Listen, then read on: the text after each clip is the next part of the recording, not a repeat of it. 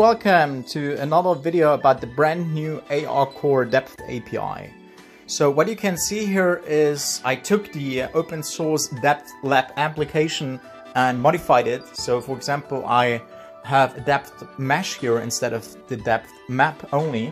And yeah, you can see that basically how the depth data is being processed, and have a little bit of color and rainbow effect attached to it, so it also shows you the distance a little bit better.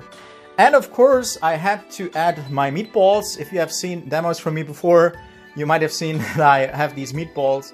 The origin is a long story, but basically it was for a demo I did I think in Sweden, of course in Sweden, right? And of course I have this 3D scanner myself, and these kind of physics objects.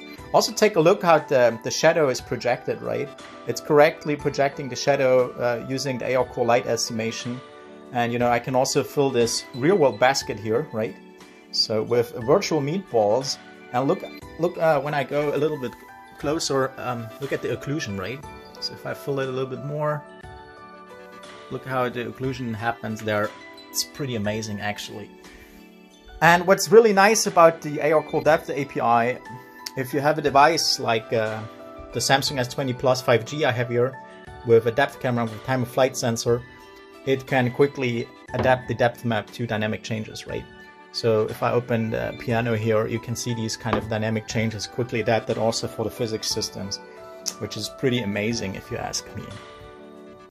So yeah, doing a little more experiments in the next couple of weeks. You might see a few more.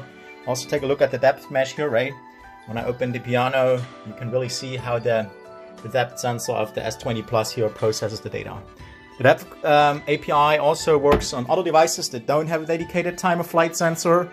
But of course, if you want to have these kind of dynamic things like, bringing a hand in and things like that, you need a time of flight sensor, you need a device with a depth camera. But anyway, without a depth camera it still works, and we have hundreds of millions of devices that now have support for depth API, and we can do some pretty amazing stuff with it, right? Alright, my friends, take care.